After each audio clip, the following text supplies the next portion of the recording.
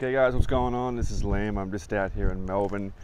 Might be heading back to Chiang Mai earlier than expected because my allergies make me want to die in this country. I literally cannot even handle it, and I'm trying my best not to take medications. But the point of the video is how hard is it going to be to get rid of tinnitus? And we're talking here about pulsatile tinnitus, vertigo and hyperacusis. So I'll tell you what, so in my experience, out of all of those, you might have multiple of those, you might just have one, you might just have vertigo. In my experience, the easiest one to get rid of time and time again is pulsatile tinnitus. That's the heartbeat in your ear. I find people might just do a 24-hour dry fast, or people just cut out the stimulants, okay? Most of the time it's people when they do the smart thing and they cut out the non-essential foods that you don't need as a human being. I'm talking of course about carbohydrates, I'm talking of course about fruit, I'm talking of course about excess amounts of protein without the fat counterpart. Why is this? Because protein burns like sugar, okay? Sugar, you're talking about carbohydrates and fruit, okay? You've got the waste products, you've got, when they metabolize, you've got lactate, acetate, acetaldehyde and ethanol, okay? And those waste products, they cause your capillaries and arteries to swell, okay? Causing your heart to have to work harder, okay? They become wider, it needs more pressure, you get less oxygen in the blood. You still need the same amount of oxygen, but you've got less of it. So what does your heart do? It compensates, okay? So when you get that bullshit out of your system, it's going to be a lot easier for you. Let's change hands here. It's going to be a lot easier for you, okay, to get rid of pulsatile tinnitus. Next on the list is vertigo. I find people find that very easy to get rid of. Normally vertigo is a sign that you've got worse hearing in one ear than the other. You can fix that actually. Muscle release on the neck actually helps a lot for that, I find. As well as just following everything else on my YouTube channel.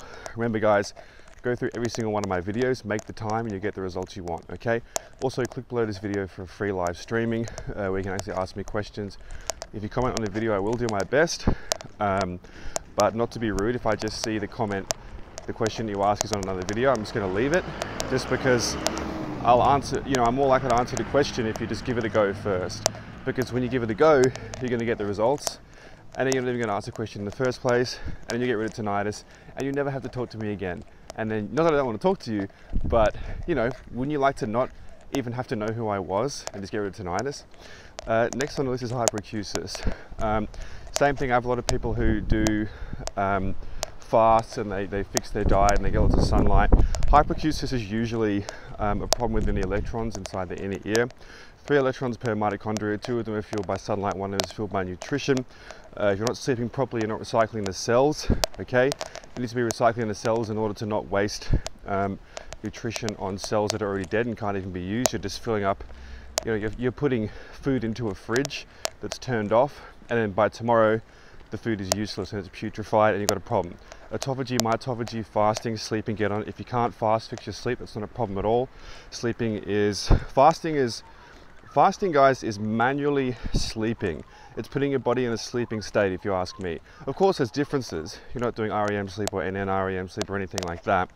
But the healing that takes place is very, very similar to what happens when you're asleep, except for the work that's done on neural pathways between the microtubule associated proteins such as tau protein, which you need to be sleeping, or you can do cold water therapy. So I'll probably do more on that because I just kind of threw that out there, but you know, you guys want to know more.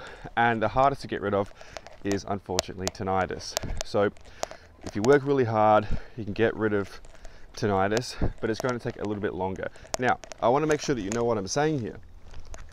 What I'm not saying is that it's impossible and you shouldn't try and, oh my God, I knew it was going to be hard. Can I even do this? Do I have the time? Do I have the resources? Do I have the effort? Do I have the knowledge? Is it even going to work? Why does my doctor say it's not going to work? I'm stressing out and freaking out. TinnitusTalk.com is hell on earth. I feel worse. You know, maybe I feel good when I watch Liam's videos. Maybe it gives me hope. That's good, but you got to do something. Do something. Just do something. Okay? I don't care if it's a sauna or a cold shower or muscle release or meditation or cutting out coffee or cutting out tea. Whatever it is, restrict your plant intake, increase your meat intake, okay? I get even more vegans coming to me now, so you've probably seen I started posting more things about vegans on my Instagram so that they know, oh, Liam knows what he's talking about in terms of tinnitus and veganism. Because as far as I'm concerned, it's not even associative anymore that tinnitus can be caused by veganism. It is causal, which means that there's solid proof. There isn't solid proof, but in my mind, it's basically the same thing. So as I said, tinnitus is the hardest thing to get rid of. So guys, what do you do from here? click below the video, go to my website, liamstopstinnitus.com/tinnitusbootcamp, and sign up for the free course, okay? Sign up for the free live streaming, okay? Don't know how long I'm gonna go for, but I'm gonna try my best to answer questions before, during, and after the presentation. Watch the whole thing if you can, it's worth your time. You can get rid of tinnitus, don't listen to your ENT. And so let me just go over those again. So vertigo is generally the easiest one to get rid of. Sorry, pulsatile tinnitus is the easiest one to get rid of, then vertigo. I hope I said that in the beginning. So pulsatile tinnitus is the easiest, and then vertigo, and then hyperacute and tinnitus, okay? If you have anything else like visual snow, for example, just know that oxalates from plants pool in your eyeball. Oxalic acid binds with calcium and pools in your eyeball. So cut out the plants, not 100%, still eat them at least once a week, okay? Hope this helps. This is Liam. Click below, and don't give up, guys. Don't listen to what other people say on the internet.